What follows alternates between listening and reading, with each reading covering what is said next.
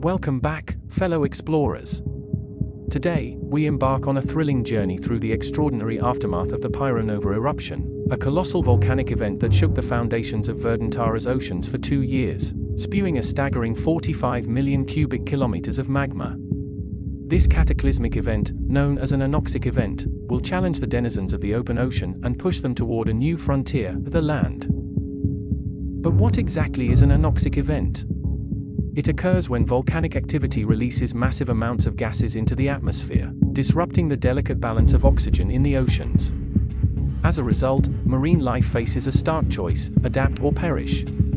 Now, let's dive into the incredible journey of adaptation, starting with the pioneers of terrestrial life on Verdantara. Meet the Chromatropici, descendants of the chromocyanats. These organisms emerged before the Pyronova eruption. These small organisms, standing at a mere 2 inches tall, are the first ever life forms to take the daring leap from aquatic to terrestrial life. With wide tops and a stem, they represent a great opportunity for those that are willing to leave the water.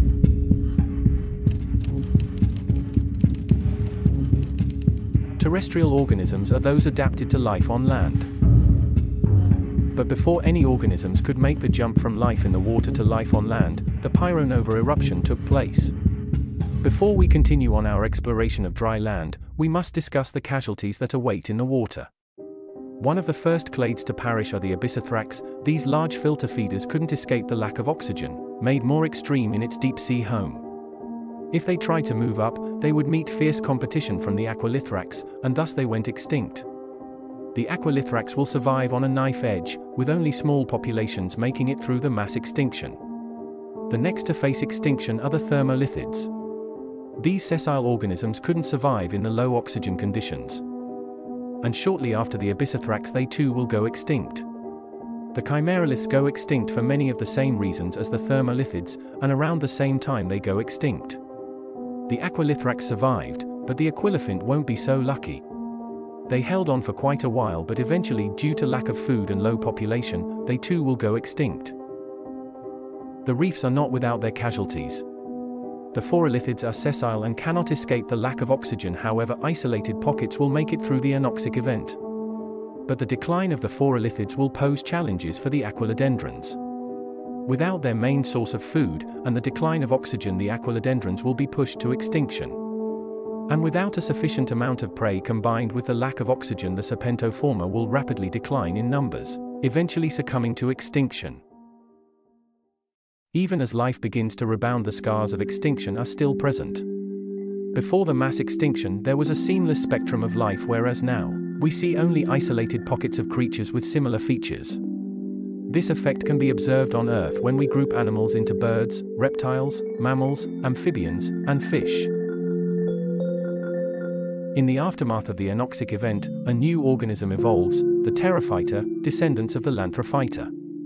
Growing up to a height of 1 meter, these organisms showcase the power of adaptation. With stiff, pointy leaves, and a revolutionary adaptation, stomata, which are able to be opened and closed to let substances in and out.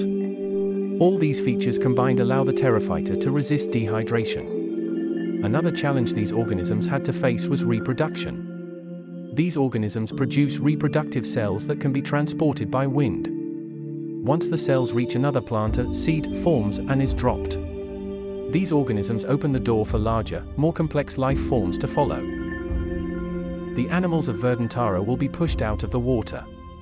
Some creatures will begin to venture onto land to escape the lack of oxygen, then finding a safe haven without predators and an abundance of food. In the aftermath of the anoxic event, the Serpentopodia, descendants of the Ceratoserpentis, marked the first true terrestrial animals to evolve. With a singular pair of robust legs to hold up their long, dragging body, they face challenges like heat and stabilization. To combat dehydration, they evolve thick leathery skin, and their journey from water to land is nothing short of remarkable.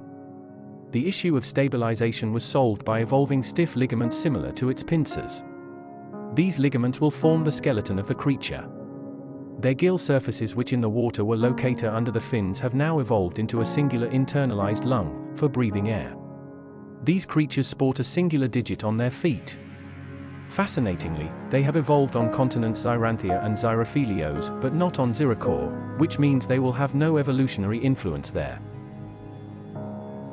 Following in the footsteps of the Serpentopodia, the Aquilopods, descendants of the Aquilorhynchus, make their move to land. Evolving 2 pairs of legs, these creatures adapt with hind limbs that evolved first as stabilizers that then transformed into limbs. Like the Serpentopodia, they boast thick skin and a primitive skeleton. However, they have 2 digits, which give them better stabilization when on the move. The Aquilopods' approach to reproduction, evolving leathery eggs, which sever the Aquilopods' ties to the water completely. Unlike the Serpentopodia, the Aquilopods are found exclusively on the shores of Xyranthia.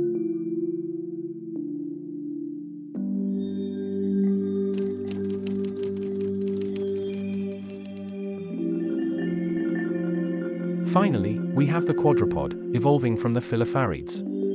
With no traditional skeleton, these creatures sport a unique hydrostatic skeleton. They grow up to 5 feet and can live for up to 2 years. Equipped with a singular lung and thick skin, they navigate the challenges of life on land, marking the island continent of Xyrochore as their exclusive domain. This means that Xyrochore will have flora and fauna unlike anything else on Verdantara.